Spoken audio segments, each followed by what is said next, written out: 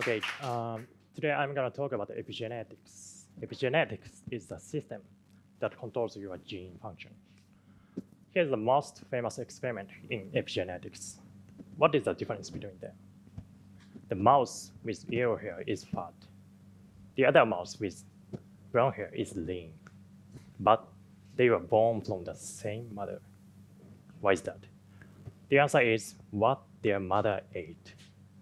Fatty foods or green foods. The obesity gene is the key to these changes. The gene you got from your mother determines many things about you. When their mother eats fatty foods, the obesity gene is turned on.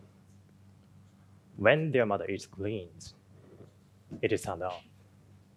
The vegetable is an important factor in epigenetic changes.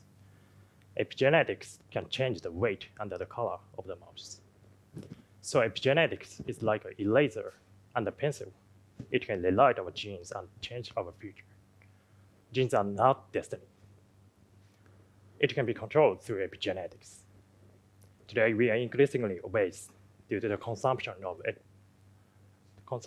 processed food and overnutrition, which lead to epigenetic changes and then to obesity. Obesity causes brain disease, and heart disease, and immunodeficiency.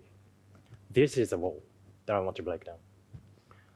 If we can prevent obesity through epigenetics, we may be able to overcome these diseases.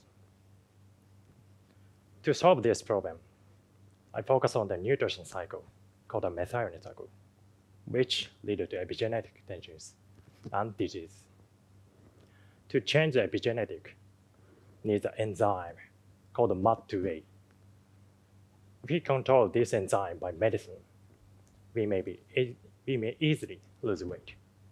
Inhibiting MAT2A or limiting methionine, which is an amino acid, should be a great strategy to solve this problem.